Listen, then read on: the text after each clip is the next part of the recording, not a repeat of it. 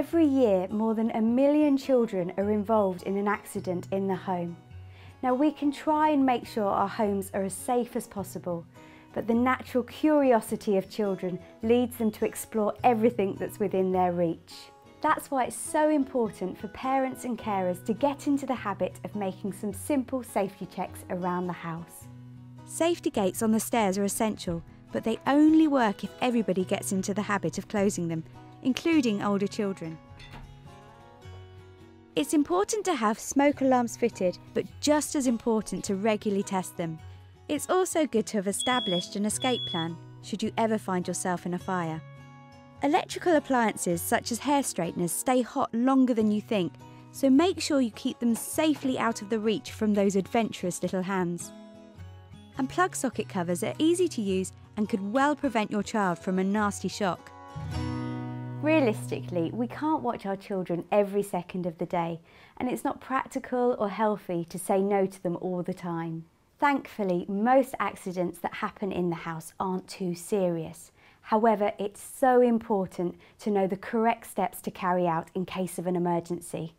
Falling down in a way is perhaps what children do best. You know, it's very easy for them to trip and to fall. And of course, not all homes have a first aid kit.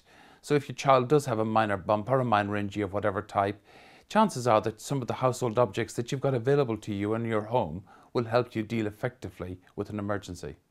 To treat small bumps, apply ice wrapped in a tea towel or a packet of frozen vegetables directly to the injury site. Remember, never apply ice directly to a child's skin. If this causes your child distress, a cold flannel can be used instead. For all head injuries, especially if your child was knocked out, even briefly, seek medical advice.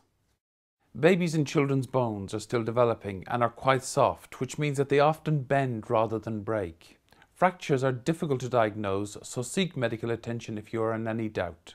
To enable a child to explore without compromising safety, parents should childproof their homes and remember to do safety checks. While most accidents require nothing more than a kiss or a cuddle, it's worth remembering that 1/4 of parents have had to administer first aid to a child under the age of 3. So it's important to learn first aid and to actually know what to do in an emergency.